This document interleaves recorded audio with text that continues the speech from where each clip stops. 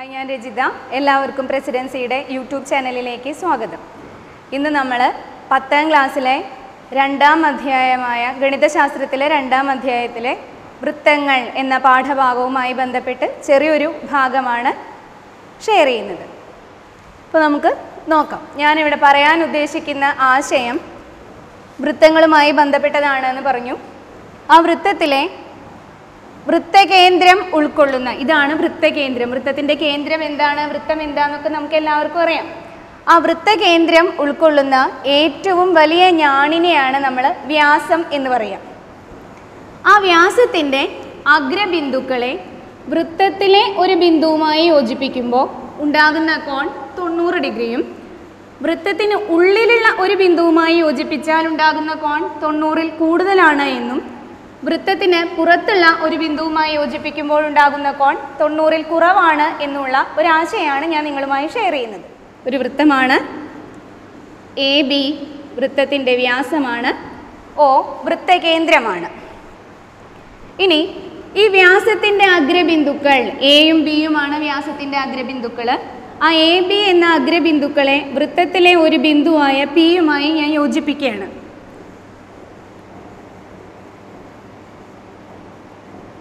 ഇപ്പോൾ ഉണ്ടാകുന്ന കോൺ 90 ഡിഗ്രി എന്നാണ് നമുക്ക് മനസ്സിലാക്കേണ്ടത്. തെളിയിച്ച് കാണിച്ചു തരാം. അപ്പോൾ 90 ഡിഗ്രി ആണെങ്കിൽ ഇവിടെ ഞാൻ ഈ ബിന്ദുവിൽ നിന്ന്, P എന്ന ബിന്ദുവിൽ നിന്ന് വൃത്തകേന്ദ്രവുമായി യോജിപ്പിക്കുന്ന ഒരു വര വരച്ചു.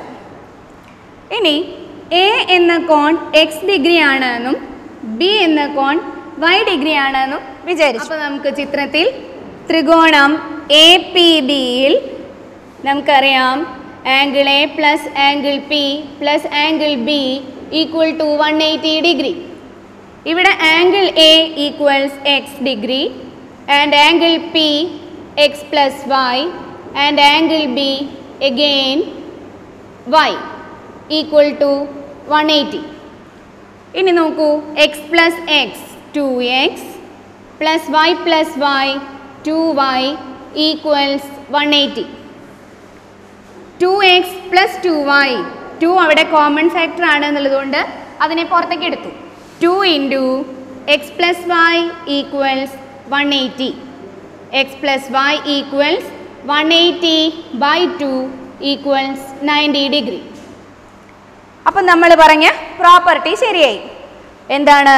വ്യാസത്തിൻ്റെ അഗ്രബിന്ദുക്കളെ വൃത്തത്തിലെ ബിന്ദുവുമായി യോജിപ്പിക്കുമ്പോൾ ഉണ്ടാകുന്ന കോൺ 90 ഡിഗ്രി. വൃത്തത്തിലെ ബിന്ദു തന്നെ ആയിരിക്കണം, ഈ വരയ്ക്ക് മുകളിൽ തന്നെ ആയിരിക്കണം ബിന്ദു. ഇനിയിപ്പോൾ ഈ കോൺ ഇങ്ങനെയാവാം. ഇപ്പോഴും നമുക്ക് 90 ഡിഗ്രിയാണ് കിട്ടുക. ഇങ്ങനെയാവാം, ഇപ്പോഴും 90 ഡിഗ്രിയാണ് കിട്ടുക. ഇനി താഴേക്കാവാം, അപ്പോഴും നമുക്ക് 90 ഡിഗ്രിയാണ് കിട്ടുക. അപ്പോൾ ഈ സാധനത്തിനെ തന്നെ നമുക്ക് വേറൊരു തരത്തിലും കൂടെ പറയാം. എന്ത്? അർദ്ധവൃത്തത്തിലെ കോൺ മട്ടകോണാണ്. അർദ്ധവൃത്തത്തിലെ കോൺ മട്ടകോണായിരിക്കും. വ്യാസത്തിൻ്റെ അഗ്രബിന്ദുക്കളെ നമ്മൾ വൃത്തത്തിൻ്റെ മുകളിലാണ് ഇപ്പോൾ വരച്ചത്. ഇനി വൃത്തത്തിൻ്റെ ഉള്ളിലുള്ള ഒരു പോയിന്റുമായിട്ടാണ് യോജിപ്പിക്കുന്നത്. A B P വൃത്തത്തിനുള്ളിലുള്ള പോയിന്റാണ്. AB വ്യാസമാണ്, O വൃത്തകേന്ദ്രമാണ്. അങ്ങനെയാണെങ്കിൽ വ്യാസത്തിൻ്റെ അഗ്രബിന്ദുക്കളെ വൃത്തത്തിൻ്റെ ഉള്ളിലുള്ള ഒരു ബിന്ദുവുമായി യോജിപ്പിക്കുമ്പോൾ ഉണ്ടാകുന്ന കോൺ 90-ൽ കൂടുതലാണ് എന്നാണ് നമ്മുടെ പ്രോപ്പർട്ടി. 90-ൽ കൂടുതൽ. ഇത് തെളിയിക്കണമെങ്കിൽ എനിക്ക് നിങ്ങൾ മുന്നേ പഠിച്ചിട്ടുള്ള ഒരു കാര്യം പഠിപ്പിച്ചു തരണം, പറഞ്ഞു തരണം. നിങ്ങൾക്ക് അറിയുന്നുണ്ടാവും, നമ്മൾ ചെറിയ ക്ലാസ്സുകളിൽ പഠിച്ചിട്ടുള്ളതാണ്. ത്രികോണം ABC-യിലെ BC എന്ന പാദം നീട്ടി വരച്ച് C എന്ന ശീർഷത്തിൽ നമുക്ക് ഒരു ബാഹ്യകോൺ ഉണ്ടായിട്ടുണ്ട്. ഇവിടുത്തെ കോൺ ഒരു 50 ഡിഗ്രിയും ഇവിടെ ഒരു 80 ഡിഗ്രിയും കൊടുത്തു എന്ന് വിചാരിക്കുക. കോൺ B 50-ഉം കോൺ A 80 ഡിഗ്രിയും ആണെങ്കിൽ 80-ഉം 50-ഉം കൂടി കൂട്ടിയാൽ 130 ഡിഗ്രി. ബാക്കി വരുന്നത് ഇവിടെ 50 ഡിഗ്രി എന്ന് വരും. അപ്പോൾ നോക്കൂ, ACD എന്ന ഈ കോണും ACB എന്ന കോണും ചേർന്നാൽ അത് ലീനിയർ പെയറായി, രേഖീയ ജോഡി എന്നാണ് പറയുക. അപ്പോൾ ഇത് എത്ര ഡിഗ്രി ആയിരിക്കും? 130 ഡിഗ്രി. ആ 130 ഡിഗ്രിയാണ് angle ACD equals angle B plus angle A എന്ന് പറഞ്ഞോടെ. ഇവിടെ ACD equals angle B 50 plus angle A 80 equals 130. അതായത് ഒരു ത്രികോണത്തിലെ ഒരു ശീർഷത്തിൻ്റെ ബാഹ്യകോൺ എന്ന് പറയുന്നത് അതിൻ്റെ ഉള്ളിലുള്ള ആന്തര വിദൂര കോണുകളുടെ തുകയ്ക്ക് തുല്യമാണ്. ഇതിൻ്റെ ഉള്ളിൽ കിടക്കുന്നത് ഉള്ള കോണുകളാണ്, ദൂരെയാണ് കിടക്കുന്നത് ആന്തര വിദൂര കോണുകൾ. 80, 50, 130 ബാഹ്യകോണിൻ്റെ അളവ് ശരിയായി. ഇത് നമ്മൾ 8ാം ക്ലാസ്സിലോ 7ാം ക്ലാസ്സിലോ ഒക്കെ പഠിക്കുന്ന അറിവാണ്. ഒരു ത്രികോണത്തിലെ ഒരു ശീർഷത്തിലെ ബാഹ്യകോൺ അതിൻ്റെ ആന്തര വിദൂര കോണുകളുടെ തുകയ്ക്ക് തുല്യം. എന്താണ് പ്രോപ്പർട്ടി? ഒരു ത്രികോണത്തിലെ ഒരു ശീർഷത്തിലെ ബാഹ്യകോൺ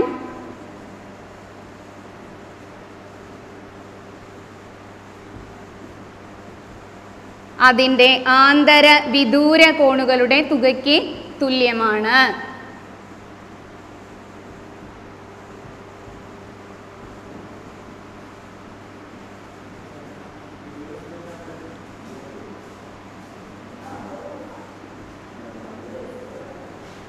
അപ്പോൾ ഈ കാര്യം അറിയാമെങ്കിൽ മാത്രമാണ് നമുക്ക് നമ്മുടെ രണ്ടാമത്തെ പ്രോപ്പർട്ടി പ്രൂവ് ചെയ്യാൻ പറ്റുള്ളൂ.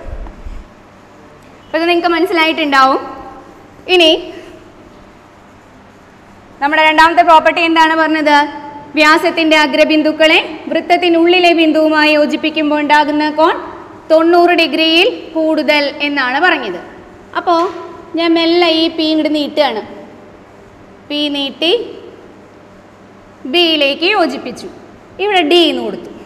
അങ്ങനെയാണെങ്കിൽ എ ഡി ബി എന്നുള്ള angle A D B equals 90 degree. കാരണം നമ്മൾ ആദ്യം പഠിച്ച സംഭവം എന്താ? വ്യാസത്തിൻ്റെ അഗ്രബിന്ദുക്കളെ വൃത്തത്തിലെ ബിന്ദുവുമായി യോജിപ്പിക്കുമ്പോൾ ഉണ്ടാകുന്ന കോൺ 90 ഡിഗ്രി. ഇനി നമ്മുടെ ഈ പുറത്ത് കിടക്കുന്ന ത്രികോണ ഭാഗം നോക്കുക. ത്രികോണം ബി ഡി പി. ത്രികോണം ബി ഡി പിയിൽ പി എന്ന ശീർഷത്തിലെ ബാഹ്യകോൺ അതിനെ ഞാൻ എക്സ് എന്നിട്ട് സൂചിപ്പിക്കുകയാണ്. ബാഹ്യകോൺ എക്സ് എന്നിട്ട് സൂചിപ്പിച്ചു. ഇവിടെ ഞാൻ വൈ എന്ന് കൊടുത്തു. ഇത് 90 ഡിഗ്രി ആണെന്ന് നമുക്ക് ഓൾറെഡി അറിയാം. അപ്പോൾ ഈ എക്സ് എന്ന് പറയുന്നത് ബി ഡി പിയിൽ പി എന്ന ശീർഷത്തിലെ ബാഹ്യകോൺ എക്സ് ഈക്വൽസ് എന്താ വരിക? 90 പ്ലസ് വൈ. അതെന്തായാലും 90ലും കൂടുതലായിരിക്കുമല്ലോ. 90 പ്ലസ് വൈ എന്ന് പറഞ്ഞാൽ ശരിയല്ലേ? അപ്പോൾ നമുക്ക് മനസ്സിലാക്കാം, വ്യാസത്തിൻ്റെ അഗ്രബിന്ദുക്കളെ വൃത്തത്തിൻ്റെ ഉള്ളിലുള്ള ബിന്ദുവുമായി യോജിപ്പിച്ചാൽ ഉണ്ടാകുന്ന കോൺ 90 ഡിഗ്രിയിൽ കൂടുതലാണ്. ഇനി അടുത്ത മൂന്നാമത്തെ പ്രോപ്പർട്ടി ഒരെണ്ണം കൂടെ നമുക്ക് നോക്കാനുണ്ട്. വ്യാസത്തിൻ്റെ അഗ്രബിന്ദുക്കളെ വൃത്തത്തിന് പുറത്തുള്ള ബിന്ദുവുമായി യോജിപ്പിക്കുമ്പോൾ ഉണ്ടാകുന്ന കോൺ. ശ്രദ്ധിക്കുക, വൃത്തത്തിന് പുറത്തുള്ള ഒരു ബിന്ദുവാണ് പി എന്ന് വിചാരിക്കുക. ഇത് വൃത്തത്തിലെ ബിന്ദുവാണ്. A B വൃത്തത്തിൻ്റെ വ്യാസമാണ്. അപ്പോൾ വീണ്ടും ബിയിലേക്ക് യോജിപ്പിച്ചു. അപ്പോൾ ഉണ്ടാകുന്ന കോൺ ഇത് 90 ഡിഗ്രിയാണ്. ത്രികോണം എ ബി ഡിയിൽ angle D equal to 90 degree. കാരണം വ്യാസത്തിൻ്റെ അഗ്രബിന്ദുക്കളെ വൃത്തത്തിന് മുകളിലുള്ള ബിന്ദുവുമായി യോജിപ്പിക്കുമ്പോൾ ഉണ്ടാകുന്ന കോൺ 90 ഡിഗ്രി. ഇനി ഇത് എക്സ് എന്നും ഇത് വൈ എന്നെടുത്താൽ ബാഹ്യകോൺ അനുസരിച്ച്, അതായത് ഡി എന്ന ശീർഷത്തിലെ ബാഹ്യകോൺ നീട്ടി വരച്ചപ്പോൾ എന്തായി? ബി ഡി എ എന്നായി. Angle B D A equals X plus Y എന്ന് വന്നു. ശരിയല്ലേ? B D A equals X plus Y.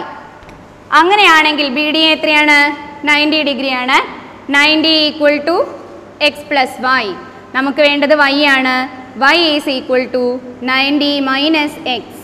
90 minus X ആണെങ്കിൽ വൈ ഈക്വൽസ് 90 മൈനസ് എക്സ് ആണെങ്കിൽ അത് 90 ഡിഗ്രിയിൽ കുറവാണ്. മനസ്സിലായില്ലേ? ഇപ്പം എന്താ നമ്മൾ കണ്ടത്? വ്യാസത്തിൻ്റെ അഗ്രബിന്ദുക്കളെ വൃത്തത്തിലെ ബിന്ദുവുമായി യോജിപ്പിക്കുമ്പോൾ ഉണ്ടാകുന്ന കോൺ 90 ഡിഗ്രിയും വ്യാസത്തിൻ്റെ അഗ്രബിന്ദുക്കളെ വൃത്തത്തിൻ്റെ ഉള്ളിലുള്ള ബിന്ദുവുമായി യോജിപ്പിച്ചാൽ ഉണ്ടാകുന്ന കോൺ 90ൽ കൂടുതലും വ്യാസത്തിൻ്റെ അഗ്രബിന്ദുക്കളെ വൃത്തത്തിന് പുറത്തുള്ള ബിന്ദുവുമായി യോജിപ്പിക്കുമ്പോൾ ഉണ്ടാകുന്ന കോൺ 90ൽ കുറവുമായിരിക്കും. മനസ്സിലായില്ലേ? ഇപ്പോൾ നമുക്ക് ആ പ്രോപ്പർട്ടി ഒന്നുകൂടി വളരെ വ്യക്തമായിട്ടൊന്ന് എഴുതാം.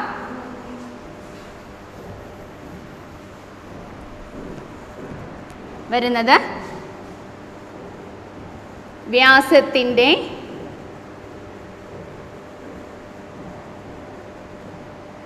അഗ്രബിന്ദുക്കളെ വൃത്തത്തിലെ ബിന്ദുവുമായി യോജിപ്പിച്ചാലുള്ള കോൺ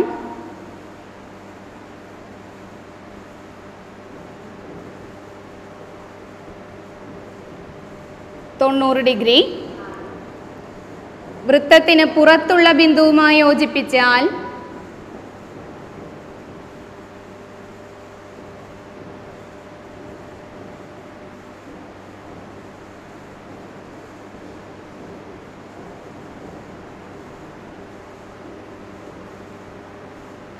തൊണ്ണൂറിൽ കുറവ്. വൃത്തത്തിന് ഉള്ളിലുള്ള ബിന്ദുവുമായി യോജിപ്പിച്ചാൽ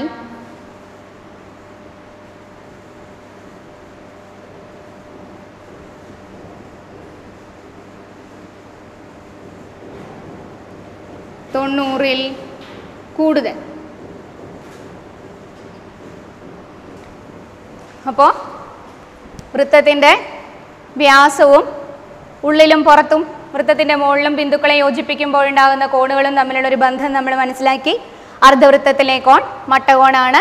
വ്യാസത്തിൻ്റെ അഗ്രബിന്ദുക്കളെ വൃത്തത്തിലെ ബിന്ദുവുമായി യോജിപ്പിക്കുമ്പോൾ ഉണ്ടാകുന്ന കോൺ 90 ഡിഗ്രി. ഉള്ളിലാണെങ്കിൽ 90-ൽ കൂടുതൽ, പുറത്താണെങ്കിൽ 90-ൽ കുറവ്. ഇതുമായി ബന്ധപ്പെട്ട് നമുക്കൊരു പ്രോബ്ലം കൂടി നോക്കാം. ഇവിടെ ഞാൻ ത്രികോണം ABC മട്ടത്രികോണാണ്. അതിലെ ഈ വശം 3, പാദം 4, കർണം 5 സെൻറ്റിമീറ്റർ വീതമായി വരച്ചിരിക്കുന്ന ഒരു മട്ടത്രികോണാണ് നമ്മൾ പരിഗണിക്കുന്നത്. ഇനി ഇതൊന്ന് ചോദ്യം വരാം.